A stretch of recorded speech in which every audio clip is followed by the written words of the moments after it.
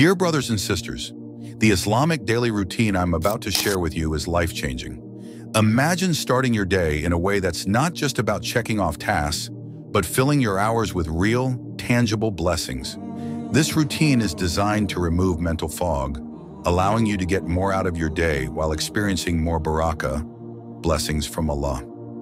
This morning routine has the potential to transform both your mind and body, inshallah.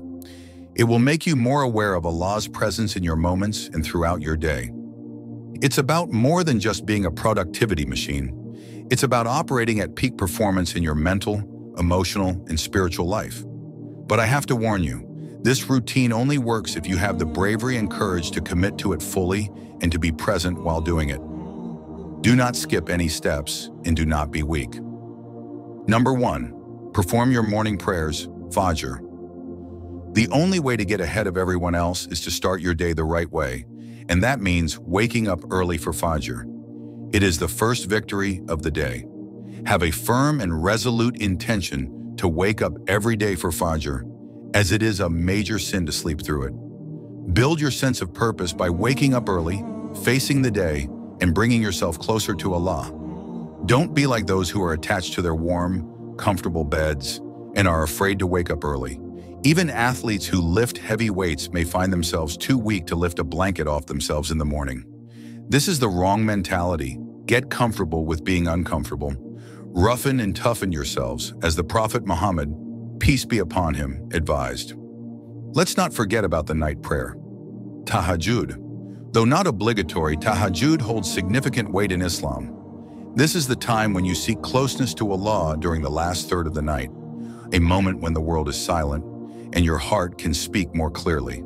The Prophet Muhammad, peace be upon him, encouraged this practice, as mentioned in the Hadith. The best prayer after the obligatory prayers is the night prayer, Muslim. Subhanallah, think of the last third of the night as a time when Allah opens His palace for you. Allah Himself said that anyone who prays during this hour will have their dua, supplication, directly received by Him, and it will be answered.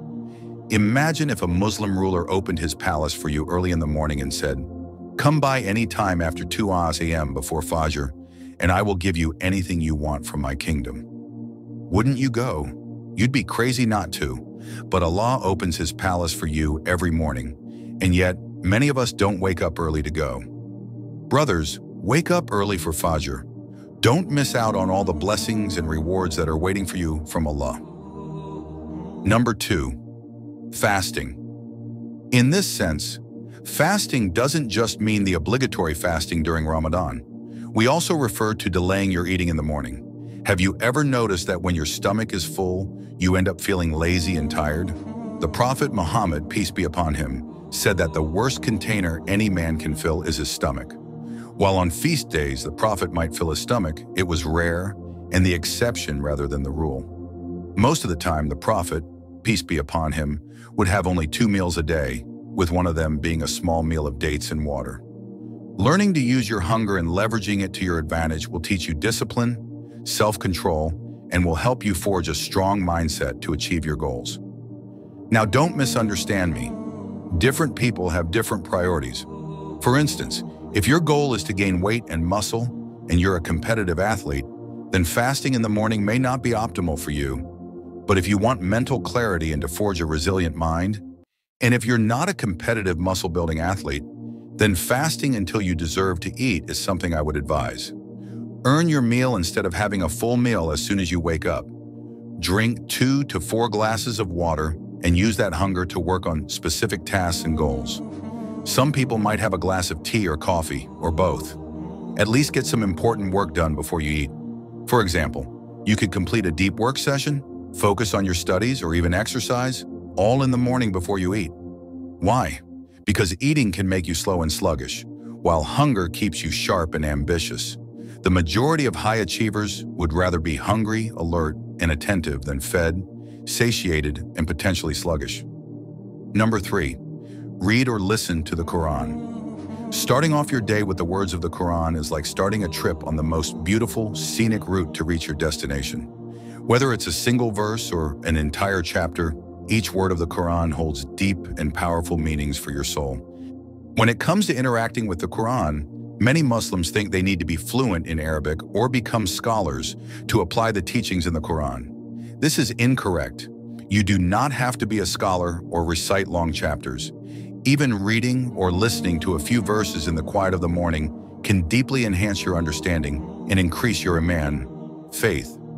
Additionally, seeking knowledge from the tafsir, exegesis, is a valuable way to truly understand the Quran as the Sahaba, companions of the Prophet, understood it. The Quran is not like other scriptures. As Muslims, we cannot make our own interpretations. These meanings have been understood by the Sahaba and handed down over generations. It is up to us to find out and understand what they mean. Look into tafsir and understand your Quran to get the most benefit out of it, and do not follow the way of misguidance by trying to make up your own meanings and interpretations. Number 4, seek knowledge. The Prophet Muhammad, peace be upon him, said, "Seeking knowledge is an obligation upon every Muslim." Ibn Majah. This isn't just about religious knowledge. It's widely believed and understood by people of knowledge that the Prophet was primarily referring to religious knowledge. All the Islamic sciences are interconnected and beautifully interlinked with one another. Study any one of them, but first and foremost begin with Aqidah, Islamic creed, and fiqh, Islamic jurisprudence, as these are the pillars of Islam. Without these, you will be lost. Remember, it's important to learn things that are good and helpful. This also includes knowledge of the dunya, worldly affairs. You should not only lose yourself in books, but also bring yourself closer to the people around you, become a better person, and draw nearer to Allah. Planting these seeds of knowledge in your mind is like planting beautiful flowers and fruitful trees in your garden. Number 5, physical exercise. Did you know that the Prophet Muhammad, peace be upon him, said, "The strong believer is more beloved to Allah than the weak believer"? He encouraged us to be strong and active, to wrestle, ride horses, know how to fight, use archery, run, and swim. He showed us that being physically fit helps us in many ways. This doesn't necessarily mean you have to enter a competition, lift heavy weights, or run a marathon. It's about doing simple things that can make a difference, especially when you're starting out. Think of your body as a vehicle, like a car that you drive every day. For the car to run smoothly and take you places, you need to take good care of it, right? Well, the same goes for your body. Taking care of it and keeping your blood flowing is not just good for you. It's part of what Islam teaches us. Know this, taking care of your body is not just about looking good or being fit. It's about being capable and ready to protect yourself, your family, and your loved ones if an emergency arises. Are you ready to answer the call?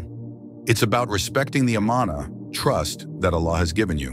Whether it's stretching, walking, calisthenics, weightlifting, high-intensity interval training, or any other exercise, find what you enjoy and make it a part of your morning routine.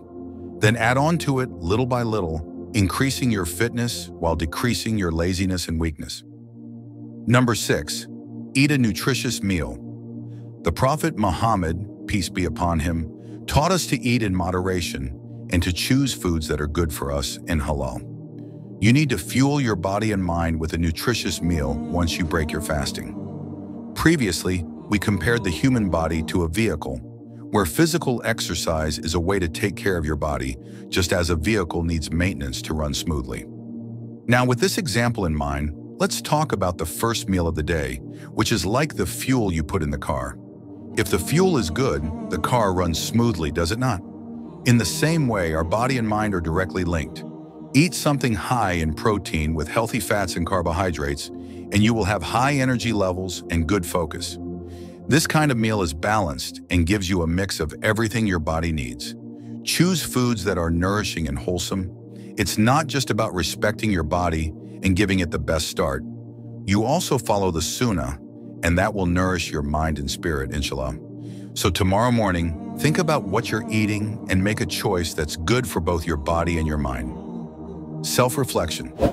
If you want this message to reach more Muslim men, like this video and subscribe to the channel. Write Bravedeen Islam at the end to let me know you made it this far. May Allah reward you for your efforts, brother. Until next time, stay brave and steadfast.